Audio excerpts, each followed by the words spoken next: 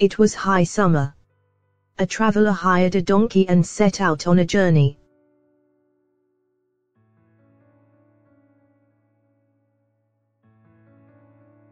The owner of the donkey was following behind to drive the beast.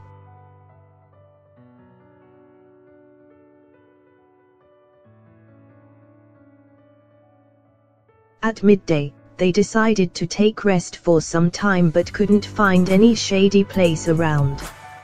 So, the traveler decided to rest in the shade of the donkey.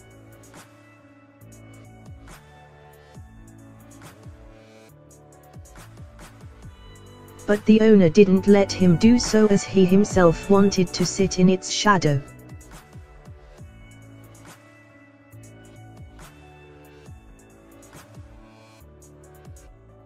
The traveler said, "How can you refuse me the shadow? I have paid you money after all."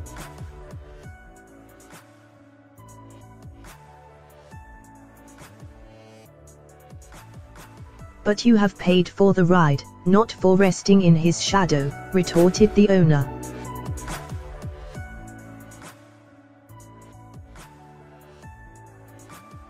So, an argument followed between the two. When the donkey saw that the owner and the hirer were busy fighting, he took to his heels and was soon out of sight.